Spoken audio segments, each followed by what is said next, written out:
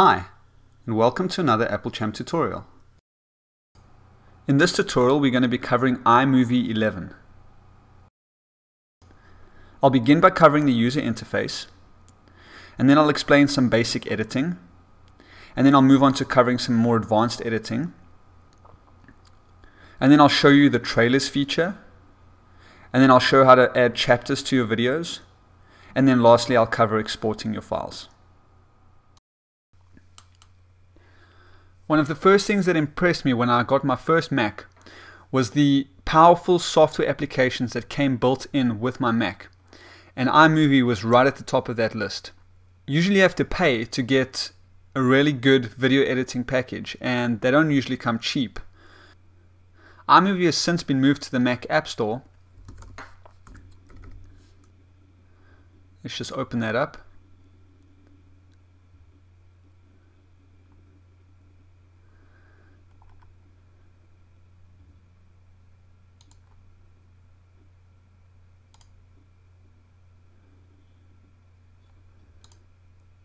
And you can purchase it for $15.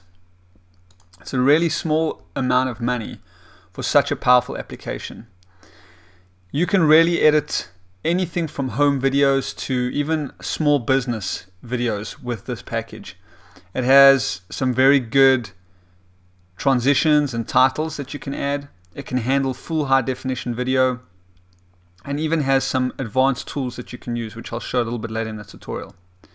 But to get started, let's just walk through the user interface that we have in front of us, and I'll just talk you through the different things we have. So starting in the top left, we have our project library, and basically this is where you'll create new projects, and you will add video to these projects, and the projects is what you'll edit and add transitions and titles to get your final video. So those are all displayed in your project library. And to create a new project, you can just come down and click on this little plus button.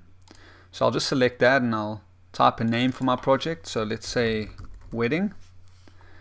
And I'll choose my aspect ratio, widescreen or standard. So I'll say widescreen. And I'll choose my frame rate. And you can choose to automatically add transition effects to the videos in your project if you want. And you can also choose a theme. So as you can see in this preview window, I can see the theme of what my video will look like. We have comic book, we have sports themes, quite a nice variety, but I'm going to say no theme. Well, actually, let me say photo album, seeing as it's a wedding. So I'll say that, and I'll say create. And now we have a new project titled wedding. So I can go in that project. And now it says to start a new project, select video or photos and drag them to this area. So this is the project window. Now in the bottom, we have our event library and our event window. Now events are the videos that you've imported to your Mac, the raw images that you've shot, and now you want to edit. So those are events. So when you import a new video, it'll be added to your events library. So in this case, you can see I have one called wedding. And then from here, I can just take the different shots that I want. I can click and drag in the event window, and I can just drag my selection into my project. And in my project, you'll see the transitions been added. So this is where you can start editing the videos. Now there's this little button option here, the second button on the left, which allows you to swap your events and projects around. So you'll see now my event library is at the top with my event window, and my project library is at the bottom. So it really just comes down to personal preference. I prefer it the standard way. We also have the option in the bottom left hand corner to just hide our event library, so we can just view the event we have open. And we can play our event in full screen or play our event from the beginning. So if I play in full screen, you'll see it starts playing full screen. However, if I just click this play button here, it just plays back in the playback window. And that's the last item I wanted to show you, is your playback window. And this will preview anything that you have. So if I'm playing back my event, it'll play back here. If I'm playing back my project, it'll play back here. So this is your playback window for everything. Then in the middle, we have sort of like a toolbar. The first option we have is the camera import window. So if you select this, it'll open up a window showing you all the media you have on the camera you have connected to your Mac. And you'll be able to check the different items and click import. Then, as I've already showed you, this next button allows you to swap your project and events libraries around. And then we also have the option to zoom in or zoom out of our video files in the thumbnails. Then we have the option to, if you have selected video in your event, you can just click this button and it'll add your selected video to your project. And then we have some ratings, so you can mark this video as favorite, you can unmark it, or you can reject the video. So if I reject it, it'll be removed from my library. Then we have an option to record a voiceover. So perhaps you filmed a project for school or for business, but you want to add your own voice to it at a later stage.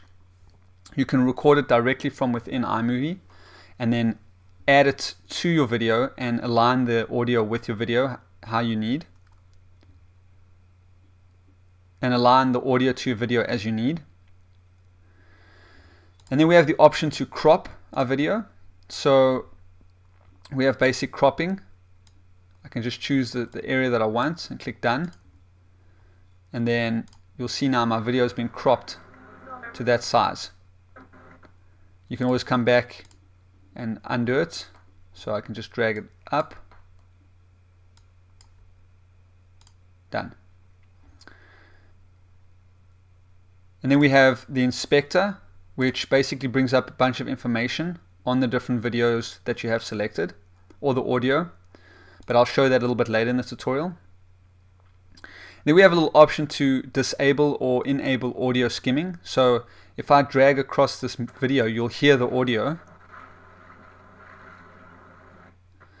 But if I click this button, then now there's no audio as I skim through the video. And then lastly, we have some media browsers. We can browse for music. So it will show, we can browse our iTunes library for all the music we have, and we can add that music to our videos. We can browse our photo library, browse Aperture or iPhoto.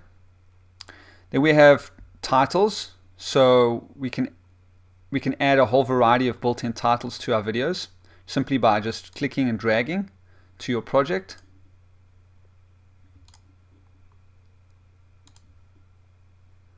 There we see it's added. Then we have transitions. Basically, this is different transition effects between two different videos. So if I add this cross zoom and I play it back, well, let's do this. Let me just split this quickly. Split clip and add cross zoom, and I'll play that back. There you see the cross zoom. And then we can also add some maps and backgrounds. So just different map transitions and fun animated effects that you can add to give your video a little bit more life. And then lastly, we have full screen mode,